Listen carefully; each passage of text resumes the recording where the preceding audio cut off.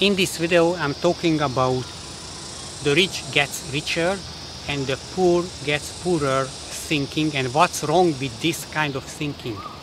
Just to make it clear, I'm talking about rich people and poor people who are normal, healthy people, so they can work, run a business, and they are not criminals. So I'm not talking extreme cases when people use their power, they commit crimes, or the other end that they are disabled, mentally disabled, physically disabled.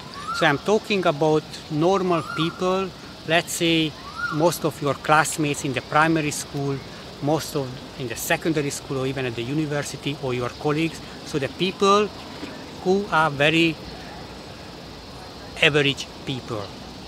They don't have any special power to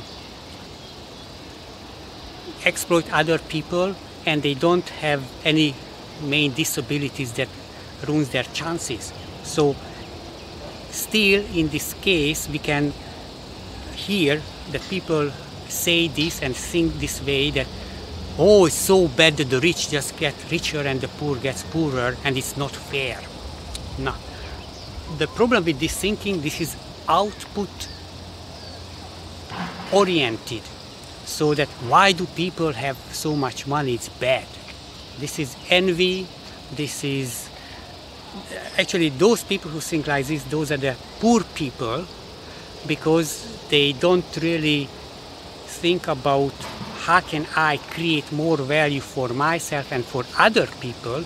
They are looking at other people's money. So this is one problem, that don't look at other people's money, don't be envy. And they are not looking the input. So if somebody becomes rich, let's say run a business, it means that other people, the customers, gave the money to them. So probably they create products, services that people value. So if somebody is rich, it means that other people voted with their money and gave the money to them to say thank you for their work, product and services. And the poor person who didn't earn enough money, because in the whole earth, 8 billion people, nobody really thought that this person has a lot of value to provide for them. So if somebody doesn't receive enough money, it is because other people judge them that they are not good enough to give the money for them. And so this is receiving the money.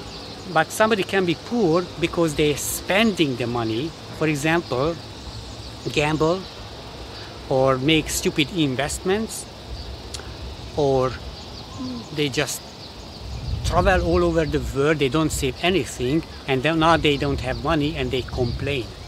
So for me, people who complain that they are poor, it is because they are thinking and their actions.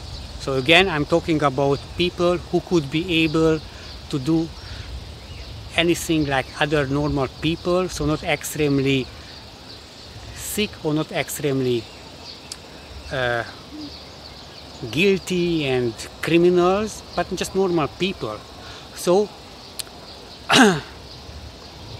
if you are this kind of person who complains about this, it's your fault. If you are poor, it is your fault. At least poor compared to your similar peers, like people in your secondary school. Because let's say if you were born in a different society, so let's say if you were born in a poor country compared to a rich country, and you're an average person, of course there will be a huge differences. So where you were born, what is your family background, influences your financial situation. That's why we can look at this, that compared to the people who are very close to you, that physically close or in a same situation, and if you think that you are poor in that society, it is because you spent your money, or you didn't improve yourself, you didn't train yourself, you didn't pay attention in the school, you didn't work after work, you didn't study after work, and you didn't improve yourself. So compared to a person who started at the same level, let's say when you were 10 years old, then it is your fault, and also it is your chance to improve yourself if you start to do the things. Maybe if you are very old, it's too late.